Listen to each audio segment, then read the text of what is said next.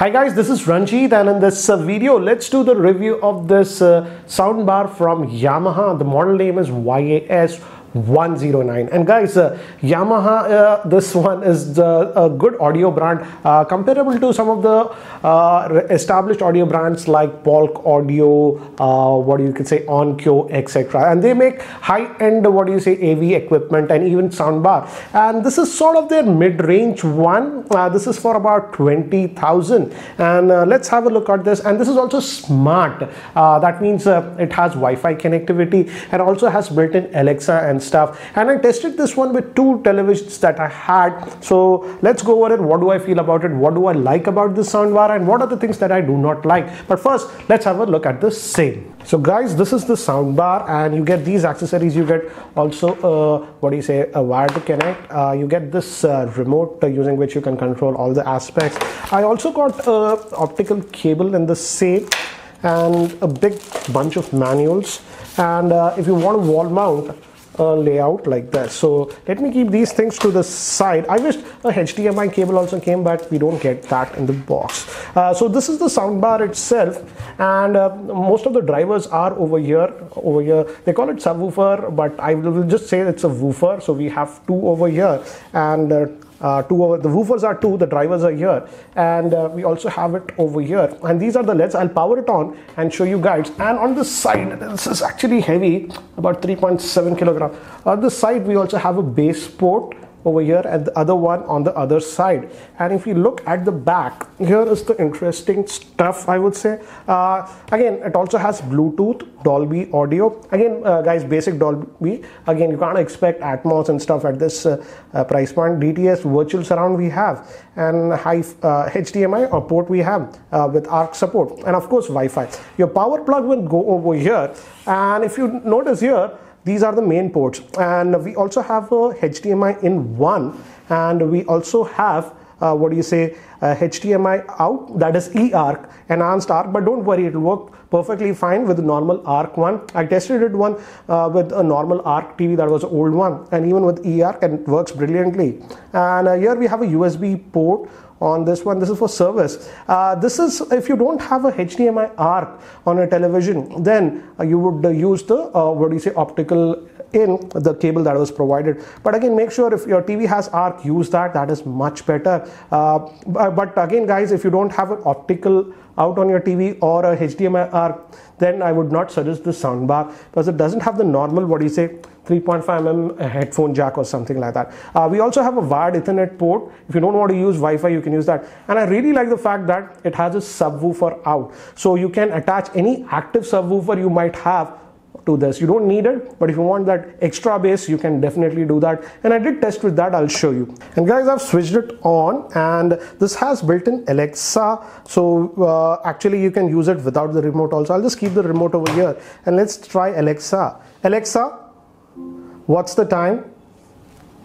The time is 1:20 p.m. I'll just lower the volume. It's actually allowed. We can ask Alexa to do it. Alexa, what's the volume level? This device is at volume 6. Alexa, change volume to 5. Again, you can also play music, because now in India we have Amazon Music. For example, Alexa, play some English pop music. The playlist, Pop to Make You Happy, on Amazon Music. And it should start playing actually. Alexa, increase volume. You can skip the track. Alexa, skip track. I'm going to increase the volume a little bit to show you that it works even with higher volume.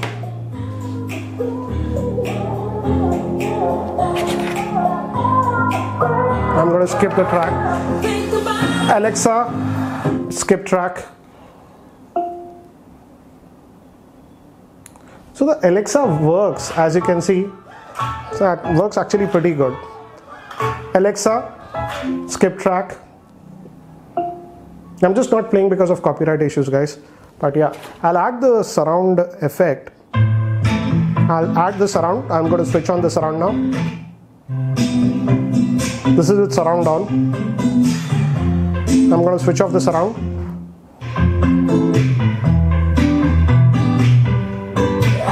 Alexa, stop.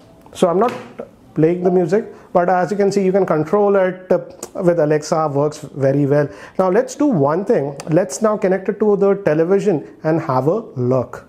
And guys, I've set it to HDMI ARC output. So let's play this trailer and see. Let me just.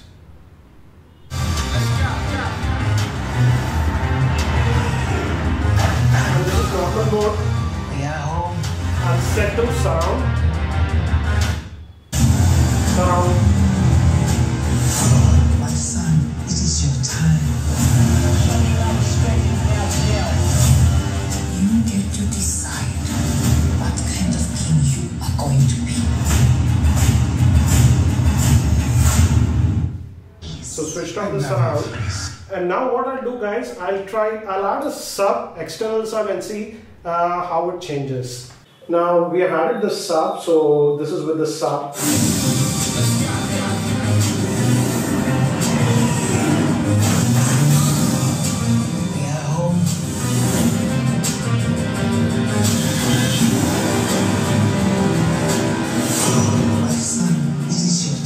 What to add the sound? That was surround. This is normal side. Normal. Switch on the surround now. Don't freeze. I never freeze.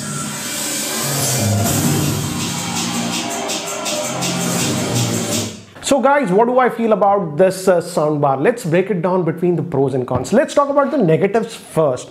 And the first thing that I noticed is that, and if you saw earlier, these buttons are actually touch button, that's fine. But again, the LED lights on there are very, very tiny, and we don't have any LED display over here. So again, initially for the first couple of days, it was very annoying to figure out what are these, and they're very tiny when we are away from the TV. It's difficult to distinguish. So I don't like that. They should have given a proper LED over here. Next thing is that the maximum volume I felt was not super high. Don't get me wrong, if you are in sort of a medium to small size room, it has very filling sound. But again, if I compare it with my Polk Audio Magnify, I definitely felt at the maximum volume, it was about 20% louder.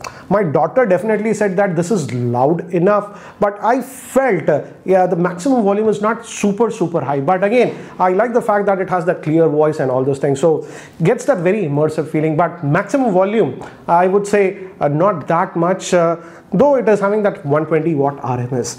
Next thing is I connected it mostly to the television via the ARC, and generally what happens is when you switch on the TV, this also switches on, that is fine, and you can even control the volume with your TV's remote control, that is fine. But what happens is that when I switch off the TV for more than, let's say, 25-30 minutes, this also switches off, and I think so this goes in a very low state, and when I switch on the TV, this does not switch on automatically, so I have to use the supplied remote. So that is a little bit annoying if you wake up the TV after half an hour or so. I think so it's going in a deep sleep mode. When you open the TV, that signal is not coming. So that is something that I noticed. So these were the nitpickings. And also regarding the mobile app, yes, you have that mobile app and you have to use that to configure Alexa. It works, but again, the mobile app is very average in my frank opinion. It could have been a lot better.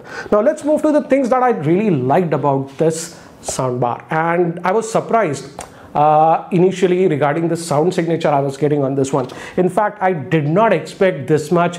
And yes, it does have those woofers. They call it subwoofer. I won't call it a subwoofer, the woofers. And in fact, it does provide quite a bit of bass even without the sub. And I used it without the sub just like this for the first 5 days. And I was surprised with the bass that you get. Yes, it's not earth shattering or something, it will shake your equipment or your furniture, but again the bass was there and the bass is good enough. It's done in a good way. Yes, definitely when I added the external sub, the bass improved drastically, but even without that, I would say if you're sort of using it in a bedroom or medium sized room, the bass is surprisingly good. And I like the fact that you have that external bass port. So in the later stage, if you want to put a dedicated subwoofer, you can put it, and you can go with any active subwoofer. You're not restricted to just from Yamaha or anything like that. So I like that.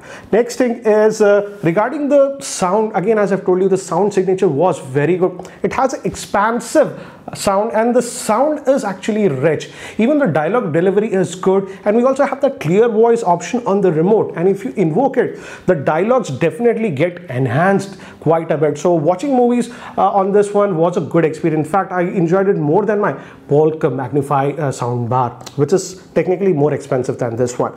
So that way it is good. It also has that virtual surround sound, and here I would say I had mixed reactions. In just about 25% of the movies, that surround effect was better, but in some of the other movies it was not that great. So it's a hit or a miss. Again, it's a virtualization thing, guys. So again, you have to play around. When you start a movie, just press that 3D surround and see if you like that. It tries to simulate the sound from side and stuff, but the effect, as I told you, is great in some movies or completely lost and sounds annoying in some. So again, it's a mixed thing, but overall I would say the sound signature that I got with this one was very good. The sound is actually very rich on this one. I didn't expect that, and also the built-in bass with those bass drivers that it has was surprisingly good. So overall I like it, and if I have to compare it with some of the other soundbars in this price range, one of my cousins had the Bose Solo 5 that I think was for 25,000-26,000. This definitely sounds way better, I would say, compared to the Bose Solo 5, and even the Polk Magnify Mini that I had. This one sounds richer in sound, and that sound stage is better on this one, especially for movies. I would say this is great for watching movies, and for movies I would rate it as high as 9 out of 10. But again, if you are mostly getting this to listen to music, etc., then I would say I would rate it just about 7 out of 10. Also, I like the fact that Alexa is there, as you saw, and that Alexa functionality also works very well. So overall, I would say it's a very good soundbar, and I would rate it 9 out of 10. I'm taking out some points because in terms of loudness, as I told, maximum volume level is not super high. And again, that app, as I've told you, is not that great.